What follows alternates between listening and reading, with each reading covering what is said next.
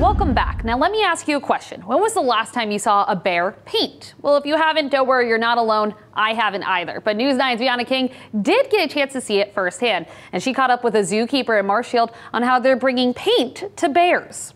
I'm here at the Wildwood Zoo in Marshfield, where zookeepers are letting animals be artists, all while using paint and honey. Second we get that honey out, their nose is 7 times better than a bloodhound. For 8 years, the Wildwood Zoo has been letting bears Boda and Muncie paint, but as time has gone on and the bears continue to grow, the zoo has had to change their methods. This year, the zoo decided to let the bears paint while using their tongues by pre-applying the paint to a canvas and then placing it in a plastic baggie. Slide that in there.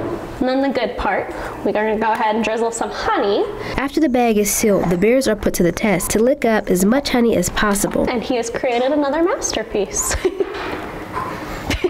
which is why we use non-toxic paint. The paintings are being used as a way for the bears to get out and something new to give them in their day. It lets them spend time with their zookeepers, which is great socializing.